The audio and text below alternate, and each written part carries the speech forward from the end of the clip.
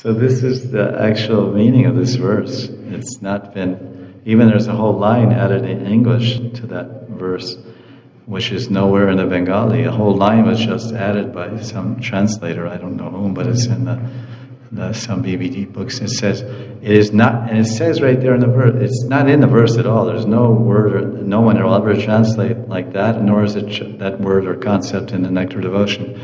But it says, Krishna, I think it says in BBT, it says, Krishna Prema is eternally situated inside the heart of the jiva. It is not to be gained from any outside source. Yeah. Something like that line has just been interjected by whoever translated that. Yeah, it's simply by hearing and chanting it, automatically Uday arises. But the word Uday means manifest, appears. Just like we say the sun rises, the sun's not actually rising. We say Maya Chandra Uday, or because that's in Hindi. Uday means rising. It says in the Panchang, it says Uday and Ast. We say in English sunrise and sunset. Uday and Ast. So you look at a Hindi calendar. What time? Surya Uday, it says in Hindi.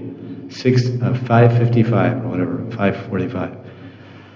So it's rising. We think it's rising, but it's actually appearing. The sun is not dead, or it hasn't sunk. The earth is rotating this way around the sun, and the sun is there 24/7. And we're just moving 25,000 miles an hour or something. The earth is so fast, small planet moving very fast. So every 12 hours or 24 hours, we see what we call sunrise, and 12 hours later sunset, roughly 10, 12, whatever, around in India. So we say, oh, Uday. It's not, it's appearing. So that's why in Sanskrit the word Uday means appears, arises.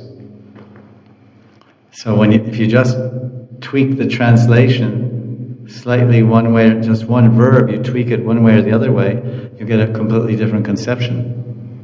Well, rising means it's like I'm sleeping in my bed and I rise from my bed. So I'm fully existing in my bed. Then I stand up. Now I'm horizontal. I'm standing and not lying. So the son of Prema is just lying in my heart. And one day he just stands up and says, "Hi, here I am." I'm sorry, this is not the teaching of the 6 Goswamis, and not the teaching of the 8 Goswamis, Lokanath Goswami or Krishnadas Kaviraj, who are the 7th and 8th Goswami, and not the teachings of Narottam. So this we should understand clearly what is the Tattva Siddhanta.